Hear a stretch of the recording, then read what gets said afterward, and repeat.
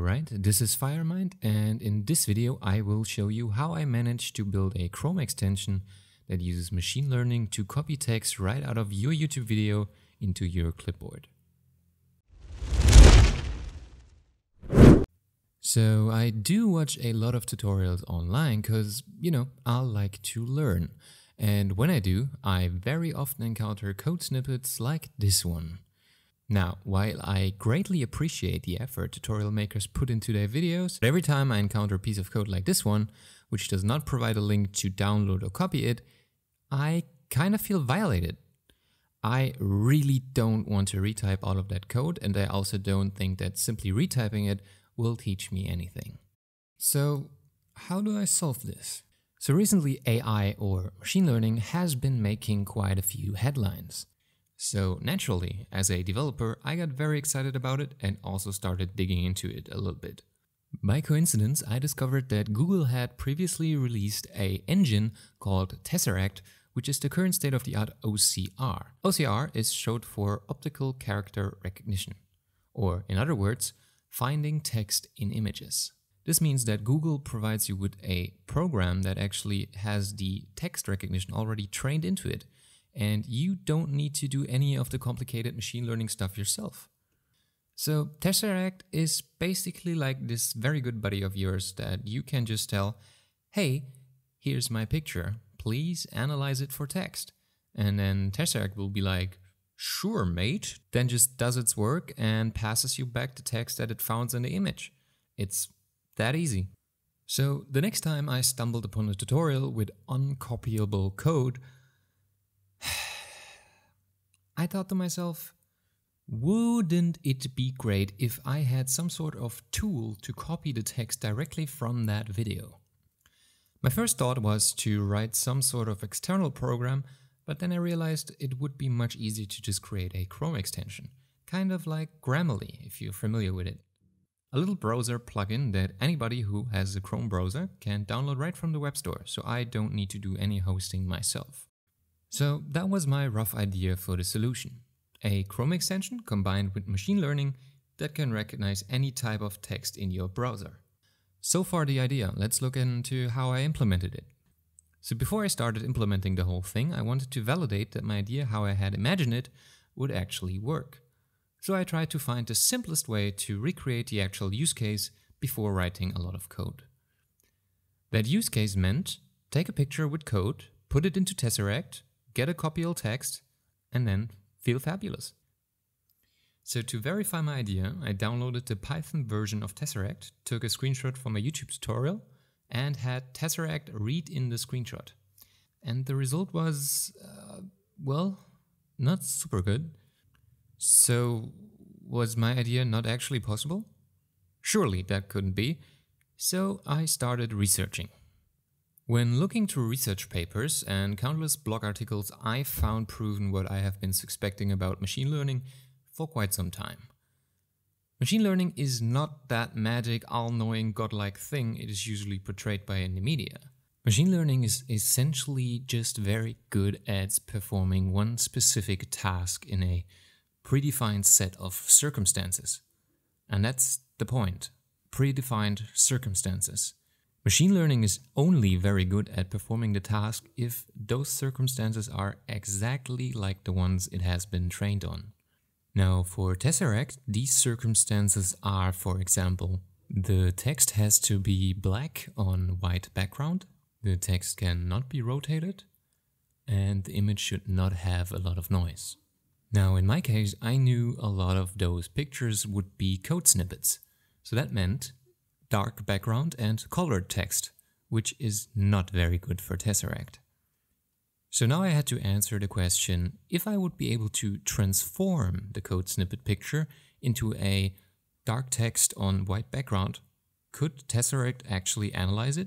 So I put the picture that I used before into Photoshop and adjusted it so it became dark text on white background. Then put it into Tesseract and it actually worked. I was able to get a pretty accurate result. This means that my proof of concept was validated. If I could adjust the image to fit Tesseract, it would actually analyze it correctly. So proof of concept, check. So thanks to my research before, I knew that I would have to make adjustments to the image. So the structure for my extension would look like the following.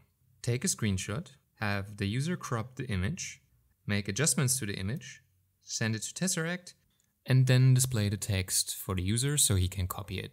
So I started diving into creating my first Chrome extension and found out that it was actually quite easy. So I'm going to spare you the details, but a Chrome extension is essentially just JavaScript with a few extra Chrome features, which is perfect for me. So the first task was to take a screenshot. Now, Chrome has a feature called tabs, which makes this pretty easy. So I just had to call a simple API function in Chrome and voila! Now when somebody clicked the extension button, a new tab would open with a screenshot of the tab that was opened before. So far, so good. The next step was to enable the user to crop the image. Now this one was a little bit more complex. Sure, I could have just used a pre-made cropper plugin, but I knew that I would have to have full control over my cropper later on, and also if you always just use plugins, where's the fun in programming anyway? So I decided to make my own. So I used the HTML canvas to paint on the screenshot that I just took, and then wrote quite a few lines of code, which I'm gonna spare you the details on here. I essentially used the HTML canvas to paint on the screenshot. Then I wrote quite a few lines of JavaScript, which I'm gonna spare you here. But if you're interested in that, there are a lot of good tutorials out there how to build a image cropper with plain JS. And after some tweaking, I ended up with something looking like this. Next up was the adjusting part. So I knew that many of the screenshots would have a dark background with light colored text, which made me think that inverting the image would probably be a useful thing to do. Inverting an image basically means that you take each pixel out of it and turn its color into its opposite color. How does that work, you ask? Well, let's have a quick look at the RGB color space. Every picture that you see on the web is made out of millions of little pixels. Pixels are essentially just a colored square. The color of that square is determined by its RGB values. RGB stands for red, green, and blue. So each pixel has a red, green, and blue value. For example, this color is made out of these three values. These values will always be between 0 and 255. 255 is the max value for a RGB value. Now, if you were to adjust the green value to something a little bit higher, the pixel color would actually turn into something more greenish. So depending on how you arrange those values, the pixel color will change. Now, if you want the opposite or inverse value of these colors, so I would go 255 minus the value it was before. The result I will then assign to each channel. The newly calculated pixel would then be the inverse pixel of the one before. Got it? No? Well, that's not too bad. It's not that important to understand the rest of this video, so stay tuned. Now, another filter I wanted to apply is the threshold. So as said before, Tesseract likes pictures with dark text on white background. Now, after just inverting the picture, the text is not likely to have a very dark color yet. That is where threshold can help. Essentially what it does is binarize a picture. Binarizing a picture basically means putting all pixels in two different groups. And then after that, turning one of the groups all white and the other group all black. So after applying a threshold filter, the picture will be left with only two colors, as you can see here. You can also imagine it like this. Imagine you have a police officer which is responsible for putting cars into two different groups.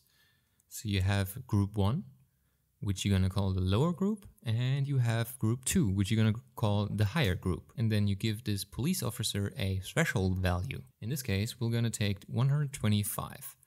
So now every time a car comes along, which represents a pixel, the police officer is gonna check what value that pixel or car has. So in this case, it's 120, so that means it's below our threshold value. That means that car is going into the lower group. Now, the next car comes along, and that car has a value of 220, which is higher than our threshold value, which means it goes into the higher group. Now, that happens with all the pixels in the whole picture. After all pixels are grouped, they are then turned in either black or white.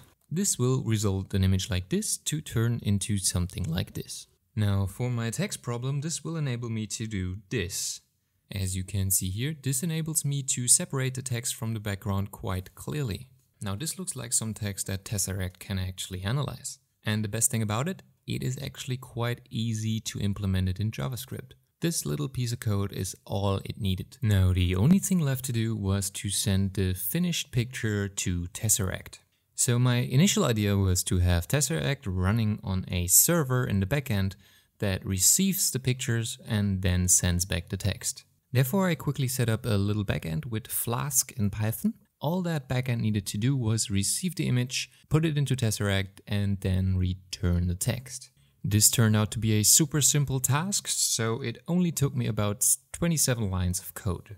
So when I sent it the picture, Tesseract returned the text, and it was actually looking pretty good so far. However, while this did work, it did also come with a problem. Tesseract is not exactly running very fast. Depending on the kind of picture you send it and how much text is in it, it can take up to multiple seconds. That does not sound much at first, but if you imagine that I would have only a couple of hundred users and all of them would request at the same time, this would actually result in one user waiting minutes for their text to be analyzed. And yeah, sure, I can already hear the more experienced developers of you say, oh, but you can run things in parallel and you can put lambda functions here and there and then do a load balancer and... Sure, I can, but guess what? I ain't paying for that. So this app is gonna be for free. So in the best case scenario, I ain't paying anything for it either. And that is where tesseract.js comes into play. Tesseract.js is basically the same as Tesseract, just running in the JavaScript language. Now this gives me one very strong advantage, which is I can run it in the browser.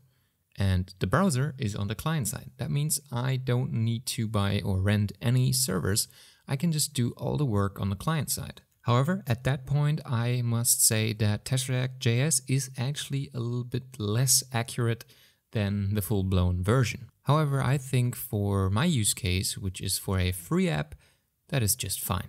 And so that's what I did. I added Tesseract.js into it. Instead of sending a request to the backend, I just included the Tesseract.js library and then had it analyze the image for me, which was pretty easy, only took me like 5 lines of code, and it worked out just fine. Now let's look at the result of the whole thing. I think it came out pretty decent after all. Depending on the picture you are using, you can get very accurate results. And I was actually able to use it quite a few times for myself when I was watching tutorials. However, it definitely isn't perfect. Depending on the kind of font that you are using, Tesseract can actually come up with some very wacky results. So when you use it, make sure to prepare the picture as good as you can. Now, for the future, there are more sophisticated versions of Tesseract that you can actually train exactly for coding fonts. For the use case of this free app, I'm not gonna do that. However, if this app does get a lot of users, I might actually add a paid feature where you can access the Cloud Google Vision API, which is a lot faster and also a lot more accurate. If that is something that interests you, let me know in the comments down below. I would definitely like to implement that for you. And that's it. That's how I made CopyMate. Now, if you want to use that app, you can find it in the Chrome store. It's called CopyMate. I also put a link in the description down below, so you can find that in the Chrome store there. If you are trying it out, I would greatly appreciate if you could leave me a 5-star review. If you have any requests for that app, let me know in the comments down below. If it's not too much effort, I might actually be updating that app in the future. If you enjoyed this video, please leave me a like. If you have any questions, please ask me in the comments down below. And if you want to see more of those videos, please subscribe. Also, you can find me on Twitter under this handle right here. So that's it for today, and thank you for tuning in. Firemind out.